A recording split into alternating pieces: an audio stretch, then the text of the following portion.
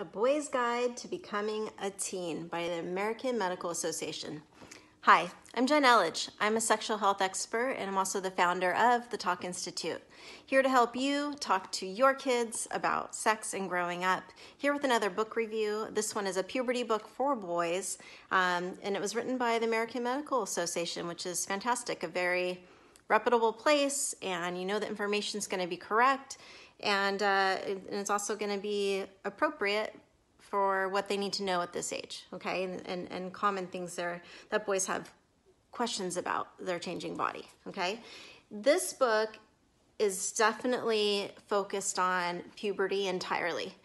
Sometimes you'll see body books that will talk about a whole range of things that of caring for your body, and this one is more specific to the changes, physical and emotional changes that happen to boys during puberty. So let's take a look. Okay, so here's the contents here. A welcome to puberty, eating, exercise in a healthy weight, your height, your skin, teeth, and hair, your reproductive system, inside and out, erections, wet dreams, and masturbation. So that is covered in this book. Your feelings, relationships, and then there's also a chapter 9, that's what about sex, and find out more, and there's a glossary, okay? So there's just two colors really. There's black and white and then blue throughout the book, but I think that makes the book more affordable too, which is great. So here you go, welcome to puberty. It starts out right away explaining about this time in your life. Here's what it says. If you're reading this, it's probably because you're about to become a teenager. There are a lot of great things about becoming a teen. You get taller, bigger, and stronger. You get better at many of the things you enjoy doing, like playing a musical instrument, drawing, or being on the soccer team. You begin to have more freedom to go more places and do more things with your friends. You may start dating. You may even get your first job and have your own money to spend in ways that you want to spend it. These things all make becoming a teen an exciting time in your life. So you can see the tone is a positive tone, and it's definitely about being healthy, okay? All right. Talks about the main body changes, what is adolescence, what's going on. And it basically, it asks a lot of questions, and then it goes into the answer. How should I feel about puberty? This is sort of the intro. And then it has these neat sections where it talks about real boys' feelings.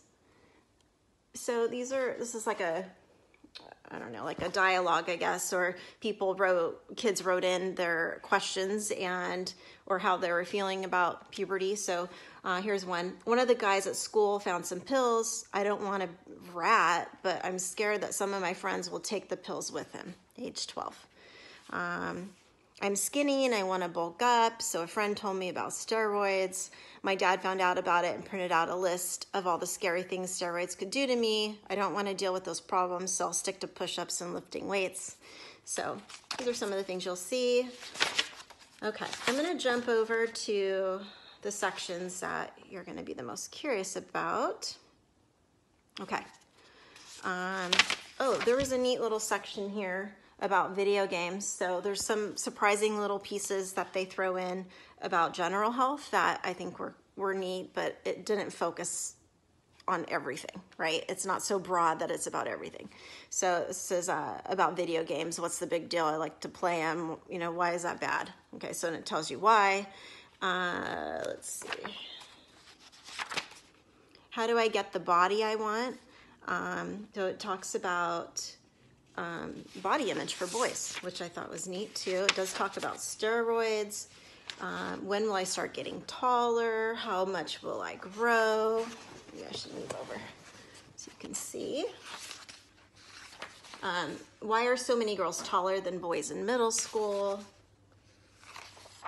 Okay, it talks about pimples, hygiene, what is pubic hair, and it does show facial hair too, and how that will grow. It does talk about the 5 stages of pubic hair, but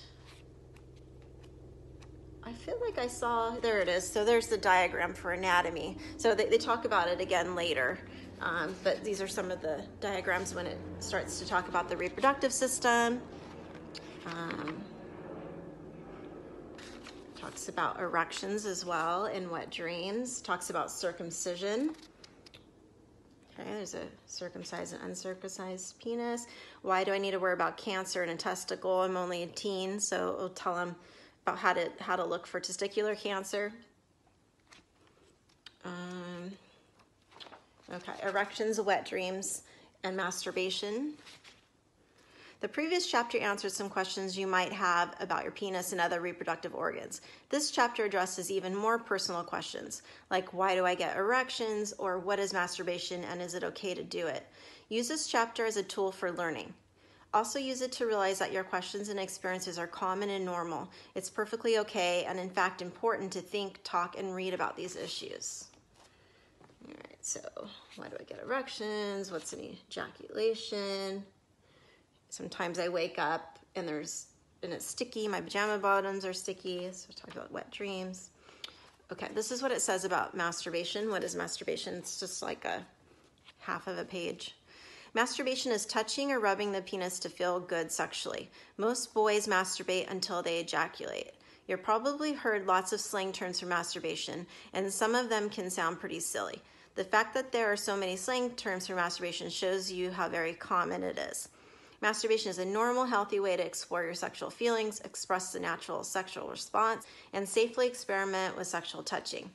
Most boys and men masturbate, as do most girls and women. Okay, and there's some like little myth busters that are there. And can it do anything bad to me? Is it possible to do it too much? So it addresses that. And then it goes into feelings. So I guess it's 2 pages on masturbation then, okay? Your feelings.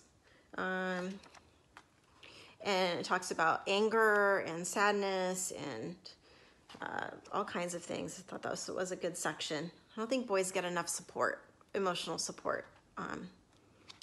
I like that was here. Here's more things about feelings. So you'll see these pages ever so often. What other kids are going through. Okay, what about sex? So why does it seem that boys and girls suddenly don't have as much in common as they used to? Why does it feel uncomfortable to be around girls now? What exactly is a crush? What do I do if I have a crush on a girl? And then what if I have a crush on another boy? Okay, so I like that it did that, because at first when I was going through it and I saw that it had identified, you know, who a girl, right? Assuming heterosexual. I like that it addressed, well, what if you're not? It's not to a girl. So I think that was well done. When are teenagers ready to date? Okay, and then behaviors that are never okay. This is a good section too. It talks about and addresses what sexual harassment is, sexual assault, sexual abuse and molestation. Okay. And then it ends with, I still have more questions. What should I do?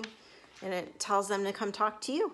So I think this is a fantastic book. There's some good resources. If you're looking for one to add to your library, check this one out.